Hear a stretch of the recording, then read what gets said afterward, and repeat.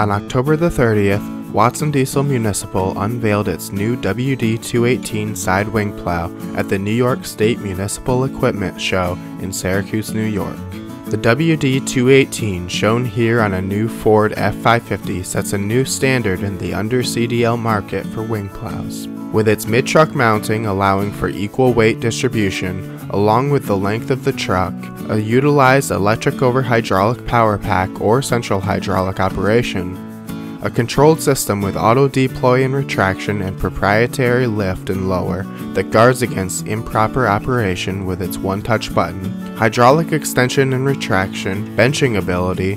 float mode, easy installation and removal, all backed by an industry-leading 2-year warranty.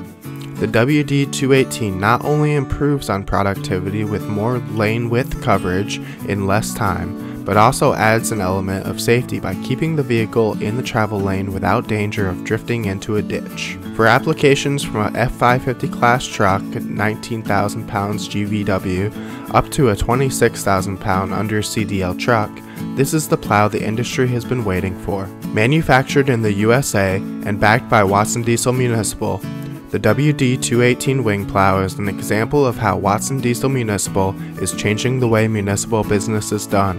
one truck at a time.